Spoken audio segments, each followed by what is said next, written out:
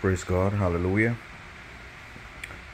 Prophet Okumbo Abraham Kenneth of the Assembly of Brethren, USA. How are you, God's people?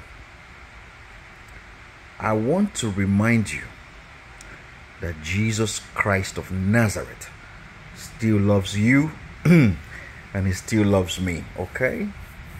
No matter what the devil has done. We are loved by a God whose mind cannot be changed concerning our lives, okay? I really want to talk to somebody today about a quick topic. It is summoned by demons.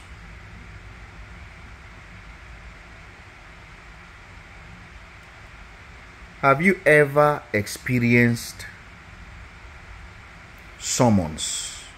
You know, the court system that is run by humans, when they want you to come over to the court or they want you to come and appear somewhere, they would issue what is called a summon, a citation that carries what your offense is. Then the judge can summon you and say, come, I need to see you. All right? This can happen to you. A summon can happen spiritually, where demonic powers and demonic spirits of the underworld can invoke your name and invoke your spirit. I know one criminal in the past, one satanic agent who used to do it. I've been to places that God will say, Kenneth, I am not here. Don't be deceived. Okay? They call your full names, they summon you in the spirit, and they try to tell you in that realm what they want you to do and how your life should end. And they also can project sickness on you by summoning your spirit man. This is why you have to stay in prayers every blessed day of your life.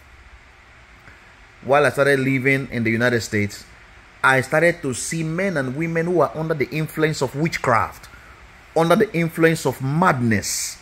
Somebody has summoned your spirit and either gave you food to eat spiritually, water to drink spiritually, or they summoned you for death. All right? When God has equipped your spirit man, the spirit of God in man, the Bible says it is a candle.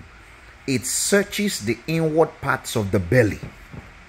If you were summoned, any invocation by anybody, anywhere in the world, man or woman, boy or girl, whether they call themselves pastors, prophets, whatever title they bear, if they are not of God, and they are using your name for charms, for deception, for deceit, they want to kill you, they want to ridicule you, they want to mock you, but they first summon you in the spirit, and they are calling on some demonic powers to attack you.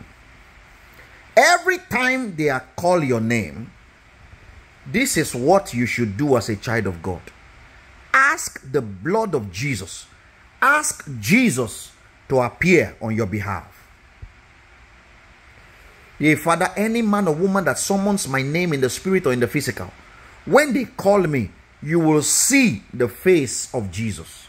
You will see his appearance as recorded in Revelation chapter 1. All right? I told the church, I said, we are heading to some dangerous days.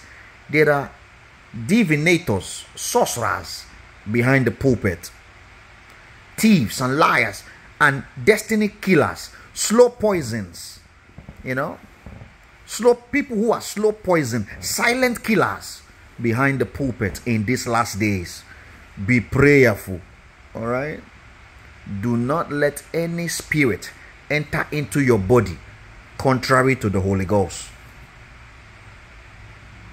All right? So I want to pray for you, child of God. I want to pray for you. See, Heavenly Father, any man, I pray for myself also with this Bible on my head. Any man or woman who is of the underworld, a witch, a wizard, a divinator, a sorcerer, a voodoo priest that lies and summons people's spirit using candles to pray, using incense to pray, where they burn incense and use it to summon the names of people, where they pray with baby dummies. You know these dummy babies that people sell? They use it to do evil prayers. Holy Ghost, I decree and declare that every evil that went on in the spirit realm against my life, your life, this yoke, these curses are broken in the name of Jesus. Go to their houses, go to their churches, go to their family, scatter their plans, Lord. In Jesus' most precious name we pray. Amen. Amen. And amen. Amen and amen and amen. God bless you.